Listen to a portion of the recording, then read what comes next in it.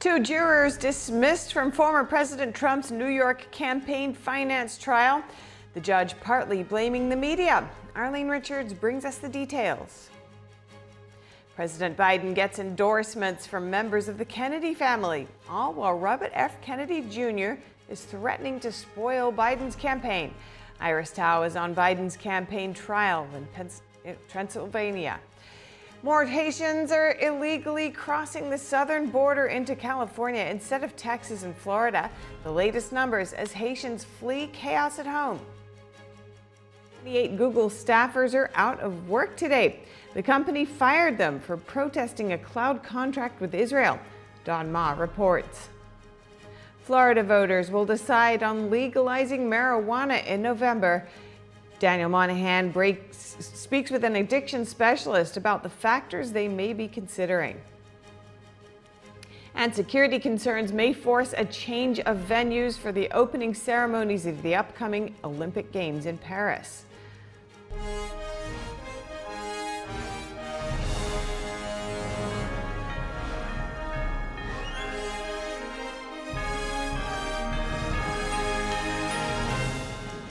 Welcome to NTD Newsroom. I'm Stephanie Cox. On the third day of his campaign trip in Pennsylvania, President Biden is receiving endorsements from the Kennedy family.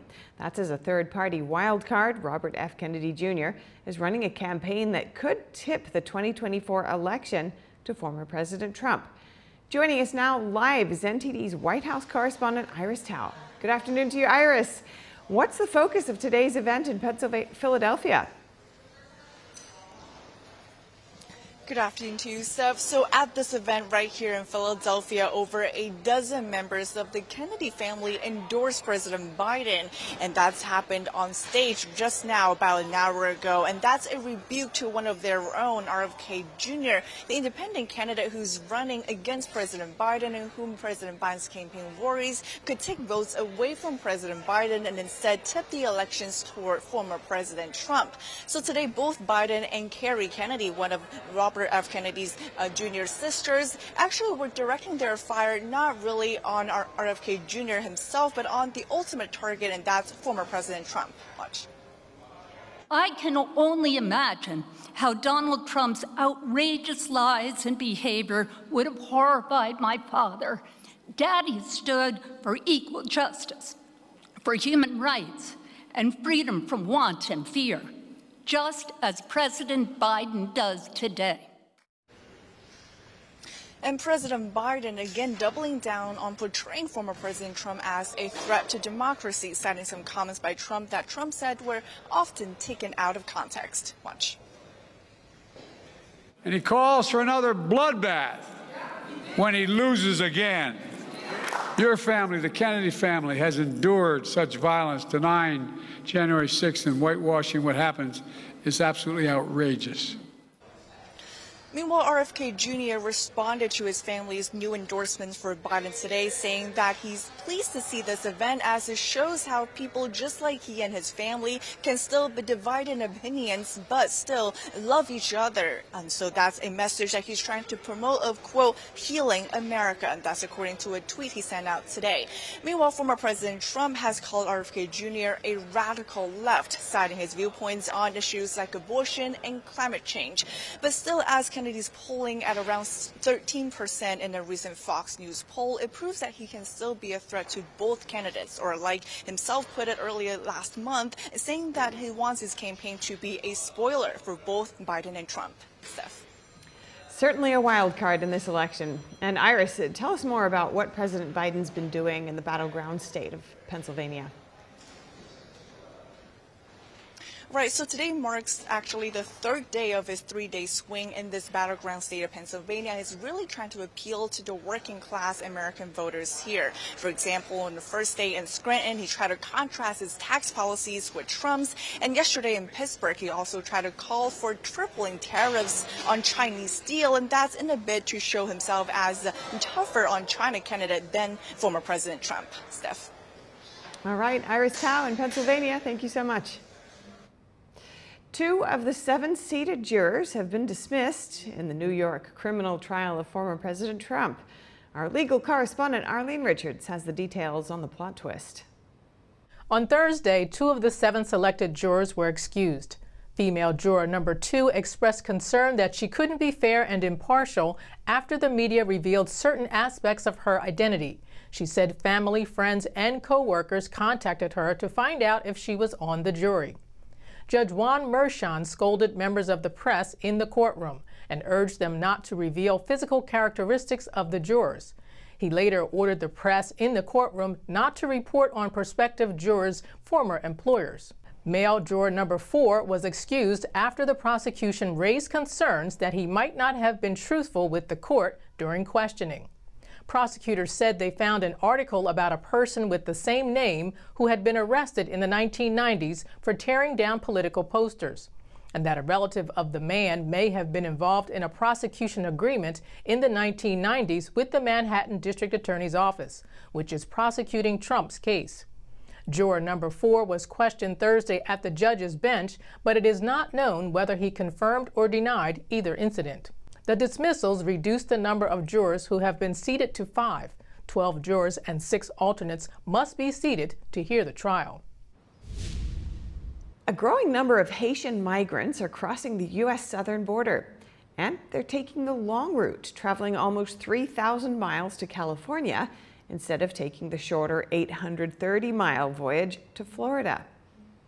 According to Border Patrol agents, they encountered more than 2,500 illegal Haitian immigrants just last month, and those numbers have continued to grow since last October to just over 8,900 people.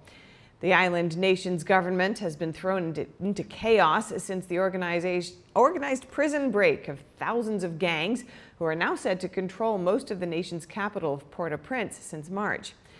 More than 13,000 illegal Haitian immigrants crossed California's southern border last year. And now moving from the U.S. southern border to the northern border, people are paying almost $7 for gas. A social media post on X from one user in Surrey, British Columbia, shows Canadian gas prices at US $7.75 a gallon. It's only $4.67 per gallon in the nearby border town of Blaine in Washington state. According to AAA, American drivers are spending $3.67 a gallon, meaning Washington has some of the highest prices in the nation. And Homeland Security Secretary Alejandro Mayorkas is back in action on Capitol Hill today, this just a day after the Senate rejected articles of impeachment against him. It also comes a day after senators discovered that the alleged killer of nursing student Laken Riley was released into the U.S. as an illegal immigrant. So this is your policies in action, Mr. Secretary. A criminal is permitted into this country on grounds flatly not permitted, flatly contradictory to the statute. He commits a crime against a child, and then he gets a work permit. He gets a work permit. Then in February, he commits the heinous crime against Laken Riley. Is this a record that you are proud of? Senator, you've misstated some facts. I have read from the parole file, which you have said you don't recall, don't have, you miscited. I'm reading from it. It is right here. Mayorkas appeared as a witness today to answer questions about his department's budget request, but most Republicans focused on his handling of the southern border. Republicans argue that Mayorkas is a big reason why over 7 million people have entered the U.S. illegally under the Biden administration so far. And we'll have more on today's hearing in our evening news at 6 p.m. Eastern Time right here on NTD News. Next up, sweeping gun legislation in Maine. Lawmakers approved new rules today, nearly 6 months after the deadliest shooting in the state's history. The October 25th shooting in the state killed 18 people and injured another 13.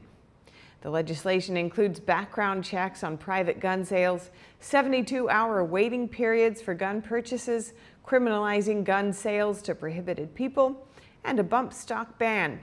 The bills passed despite the state's strong tradition of hunting and gun culture. Gun control advocates say red flag laws could prevent mass shootings like the one in October. Gun rights activists argue that such regulations essentially circumvent the Second Amendment. Marijuana may become legal in Florida.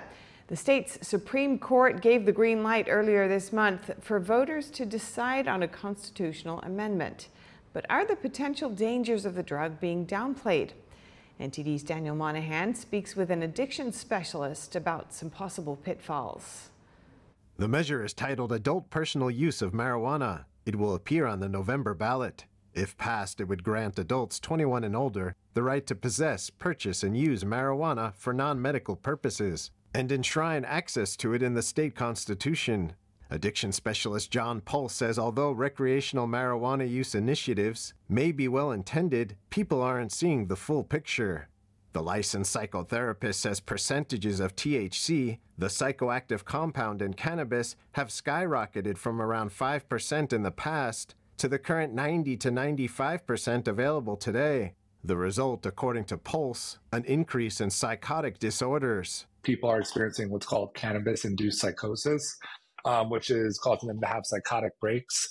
For some people, they don't know exactly why, but the research indicates about half go on to develop a psychotic disorder like schizophrenia or schizoaffective disorder, which is a very severe persistent mental illness that requires lifelong management.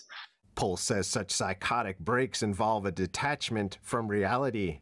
People most often have what are called persecutory delusions. So they believe that somebody is out to get them. It's the easiest way to describe it. So, the FBI is out to get them. Somebody is trying to hurt them. The addiction professional says there's also an increased rate in panic attacks. People are experiencing severe anxiety, winding up in the hospital. They believe they're having heart attacks, essentially, but it's a panic attack from cannabis. And, there's a lot of research to indicate that is mostly attributable to the increased rate in THC. Pulse says cannabis addiction shouldn't be made light of either. The addiction specialist said it is often not taken seriously due to harder drugs like heroin, cocaine, or methamphetamine. But Pulse says the hallmarks of addiction are there. Increased tolerance, desire to use more, not stopping use despite external consequences or at times internal consequences, and just continuing to pursue more to get the same desired effect. And most importantly, withdrawal symptoms. They become irritable, they have increased anxiety, they have difficulty sleeping. Some people even report experiencing cold sweats.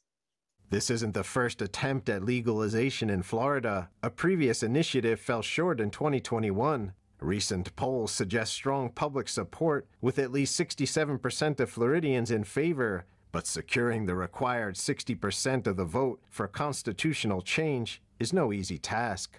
Daniel Monahan, NTD News. A school bus burst into flames along a busy highway in New Jersey. Today, fire investigators are trying hard to find out why.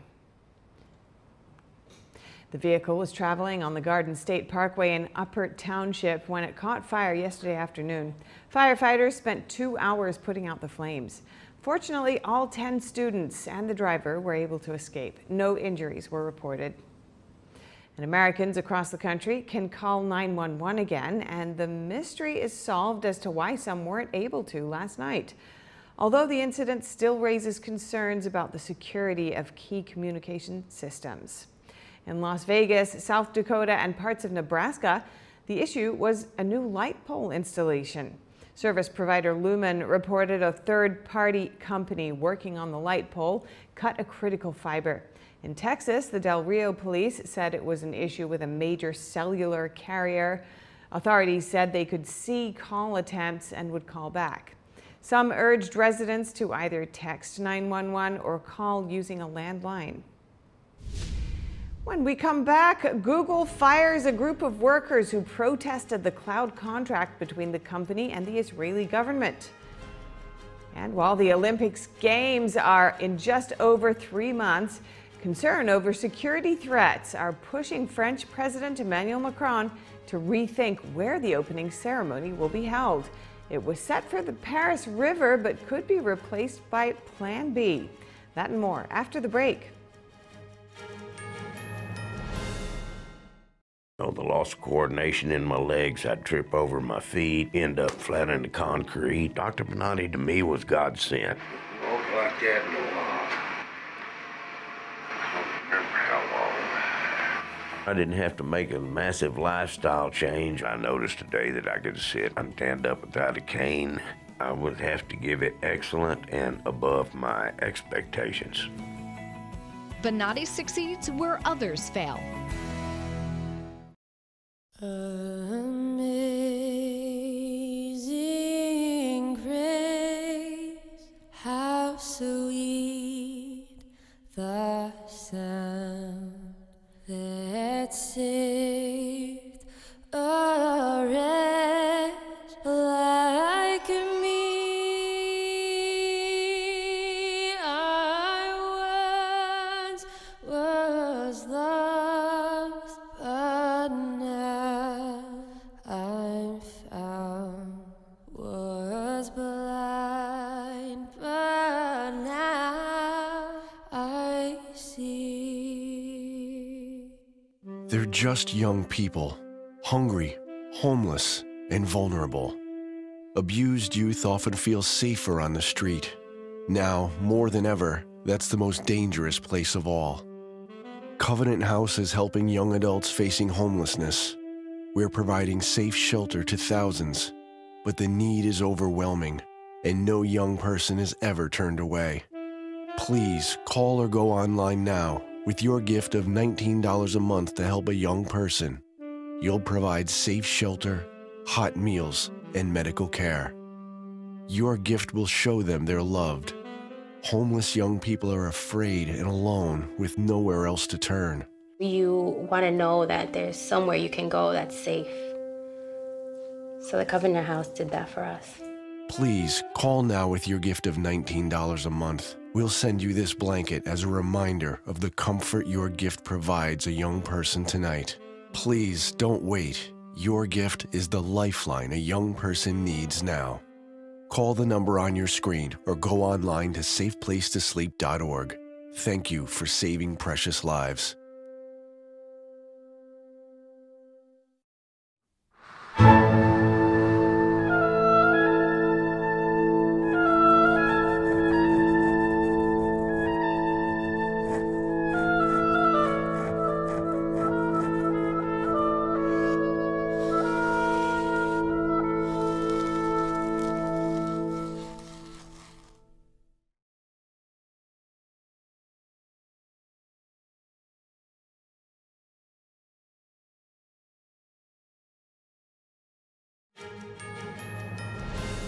Fresh sanctions imposed on Iran from the U.S. and the U.K. That's over concerns about the recent attack on Israel and the potential for escalated conflict in the Middle East. The U.S. Treasury's Office of Foreign Assets Control has targeted 16 individuals and 2 entities. They were involved in the production of drone engines used in the attack on Israel. The UK is also targeting Iranian military organizations and individuals connected to Iran's drone and ballistic missile industries. Treasury Secretary Janet Yellen has stated that more actions will be taken against Iran in the future. World leaders are urging caution to prevent a further escalation of violence. At the same time, Israel has pledged a response to the Iranian attack. And Google has fired some of its workers for protesting the company's cloud contract with Israel. Here's NTD's Don Ma with today's business brief. Thank you very much, Steph, for having me today. I want to start off with Google. It said today that it had terminated 28 employees. This is after some staff participated in protests against the company's cloud contract with Israel. So the Alphabet unit said that a small number of protesting employees entered and disrupted work at a few unspecified office locations. Google had said that it concluded individual investigations resulting in the termination of these 28 employees and as well would continue to investigate and will take action if needed. The Google workers, on the other hand, who were affected, called it a flagrant act of retaliation and said that some employees who did not even directly participate in the protests were also among those Google that fired. Protests at Google, though, are not new, Steph, because in 2018 we've seen that workers have successfully pushed the company to shelve a contract with the U.S. military. All right, moving on from that, the U.S. dollar's dominant reserve currency status is likely to endure. And this is partly because even the most talked about alternative, the Chinese yuan, falls short as a credible challenger. And this is according to Morgan Stanley in a report today.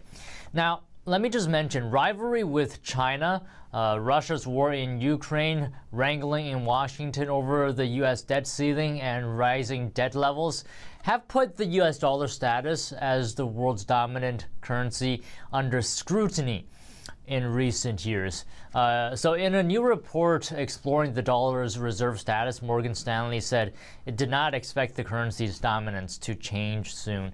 It noted that the dollar's influence in the global economy across a range of economic and financial metrics remains strong. And the concerns about the U.S. fiscal outlook and the persistent use of economic sanctions by Washington perhaps could motivate some countries to seek alternatives to the dollar.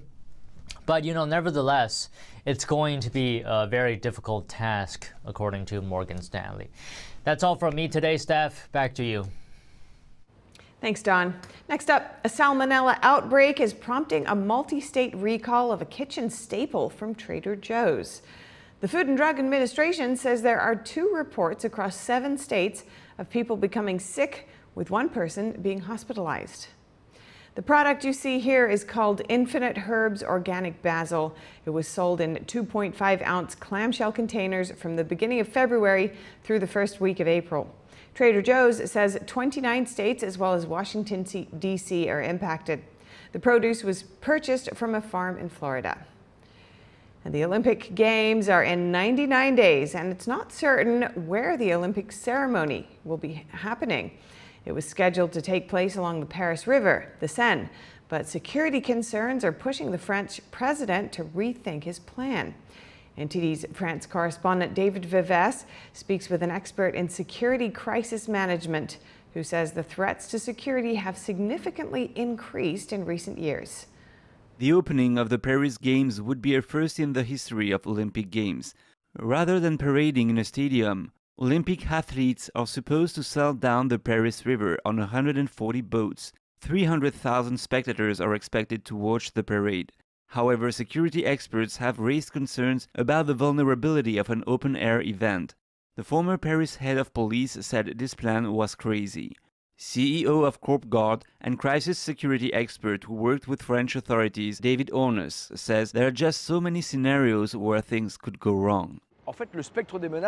In fact, the spectrum of threats is going to be extremely broad and extremely polymorphous. You've got the terrorist threat, of course, but you've also got the social climate in France with the recent farmer crisis. Since the mass shooting at a Moscow concert hall claimed by the Islamic State last month, France has been on its highest terror alert. The 45,000 police and military officers deployed will also face challenges such as potential drone attacks or cybersecurity threats. You've also got the risk of cybersecurity, cyber attacks, and in fact, it's this accumulation of risks. That means the threat can be considered sufficiently high for a certain number of measures to be taken, notably the French president thinking of implementing a Plan B. The ambitious plan might be scaled down by organizers, either by reducing the number of spectators to 220,000 or by finding another scenario. So no one could have foreseen when we planned these Olympic Games that the international situation would deteriorate. No one could have predicted the crisis we've been through, or the riots we had, for example, last year, that we should be afraid. We should nevertheless be concerned about the situation, remain vigilant, expect the worst, and hope for the best. Macron says other places might host the opening ceremony, such as the Trocadero in front of the Eiffel Tower.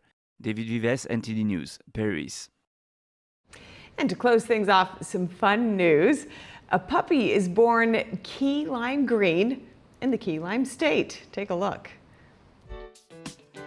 Take a look at a golden retriever puppy gone viral for being born a surreal shade of key lime green, and in Florida, the key lime state no less.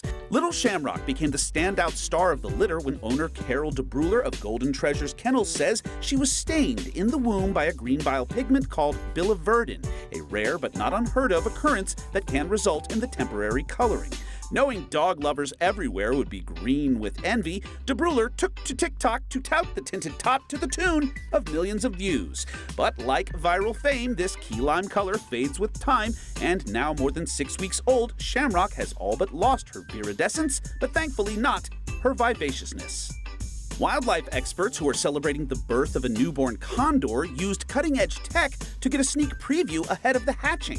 Concerned about the chick's position inside the egg, a team at San Diego Zoo Safari Park used CT imaging technology to peer inside the shell with a 3D look at the baby bird before its birth. The concerns were relieved and the condor chick was successfully hatched, further bolstering this critically endangered species. And as one life begins, another ends, sort of. Actually, it's just a retirement. After years of viral leaps and bounds, Boston Dynamics' internet darling Atlas robot is hanging it up to make way for a new and improved model.